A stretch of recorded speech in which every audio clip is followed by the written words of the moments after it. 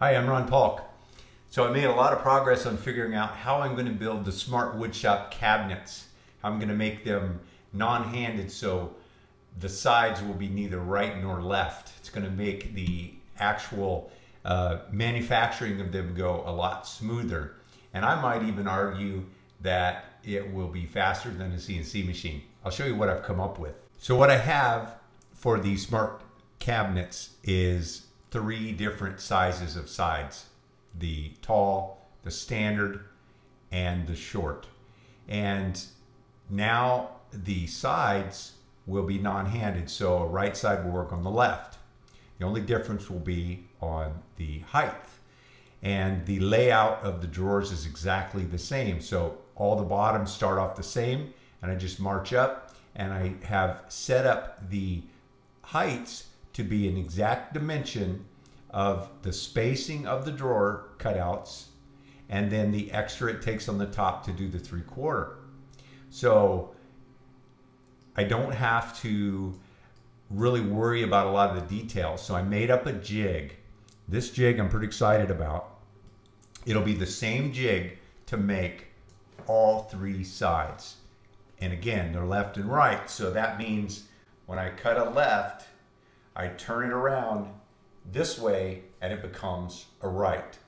So no worrying about how many rights and how many lefts or setting them up in any way. So this jig, it references off of the bottom. So I've put a cross piece on the bottom that will butt up tight to the bottom. This here is the actual side. I've got 4 inches on either side. That's just to hold these guides here permanently in their placement. And this is going to be a very quick and easy jig to make. What I will do is all of these in the middle, all except for the bottom and the top, these will all be identical. And I have set them up that I will cut material. This will be cut out of 18mm plywood. I will cut these to this particular width, and then I will set up the table saw. I'll flip these over. I'll set up the table saw to cut this 1/16 of an inch wide step to the depth that I want, which I'm going to leave about 1/8 of an inch here. Now, this bottom isn't really necessary. I'm doing this more, this is how I do my adjustable dado jig, so that I can use this as a reference to the exact point that the dado is cut. Because I am laying this out one size fits all, I don't need a reference point. This bottom is actually going to reference off the bottom of all 3 sides, and it's going to lay them out perfectly the same. What'll happen is my router template guide will actually ride against this here. The bottom here will actually be where the blade would go. So if I could even make this a little bit longer, and then the first cut, the first pass, it would be cut off perfectly.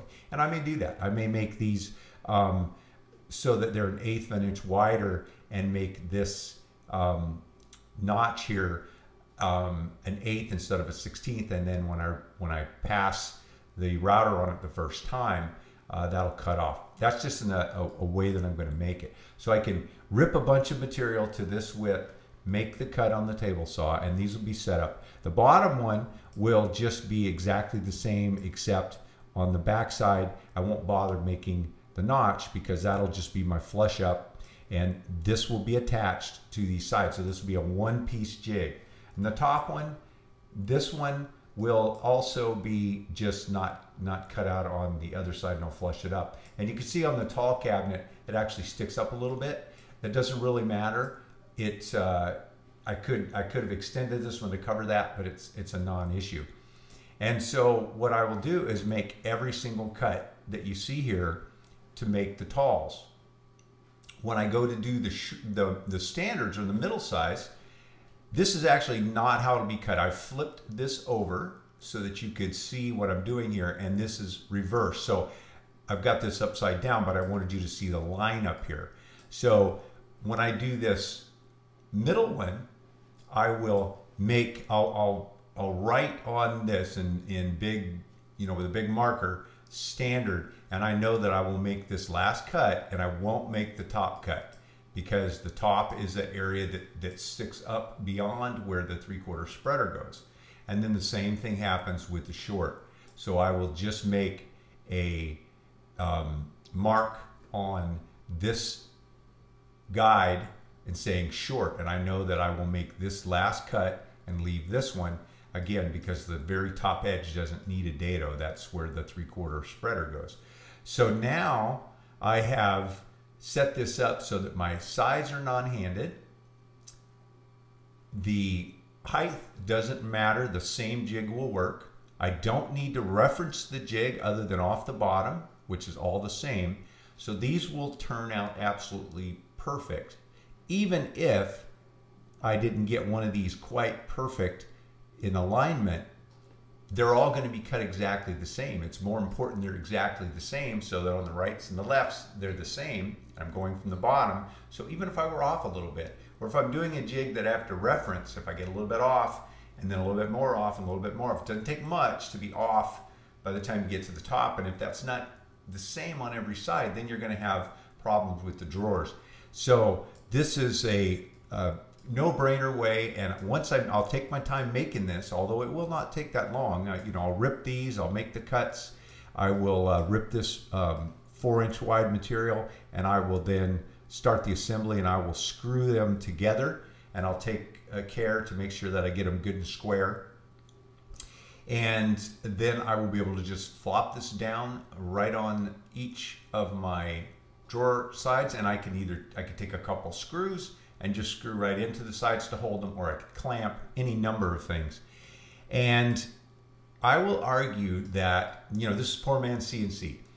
I have been working with the CNC machine a bit now, a nice big industrial machine that makes the Paulk compact bench over at FastCap. And it is great for production. I think it's the only way to go. But that's for a lot of production. I'm only going to make a few of these, and once I make this jig up, I'm going to amortize that time. I can run my router quicker, make this pass, than I watch the CNC work. Now, I'm sure there are much bigger machines with multi-head, but the machines that most people, especially smaller woodworkers, are going to own, the speed, once you have a jig made to run the router, you know, I'm going to debate saving any time. I would bet you that if I had somebody set up their CNC with the code for these sides, and then they loaded their plate, and then at the time they started setting their code up, I started building this jig, and then we went all the way through to cutting all of the sides. I'm going to argue that I would have the sides cut before the CNC machine would have it cut. Now again, CNCs are the way to go, but you know, don't let that hold you back and think that this is too much work. I'm going to do this in the shop, and you're going to get to see this, and I want to do it using methods that everybody has access to. Just to, you know, if you're a carpenter, you need to have a router, and a set of template guides are necessary even if you have a CNC machine, and they're inexpensive.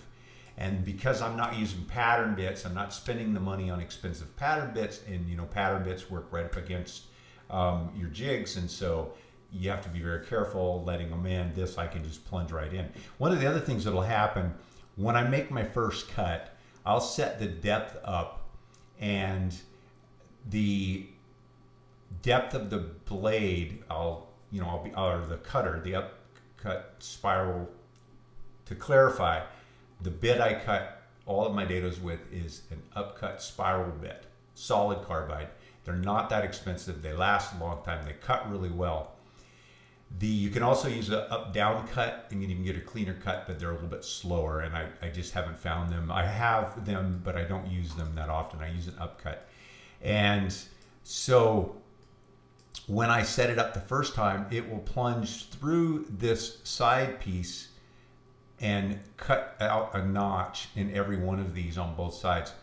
And then in the future, if I want to use this jig, I'll just take my plunge router, and I'll just plunge it down until the cutter hits where this will be cut out, and that'll be a perfect alignment every time. So again, you'll see this in the shop. I'm pretty excited about this. I'm glad I've taken the time to work out the bugs on this.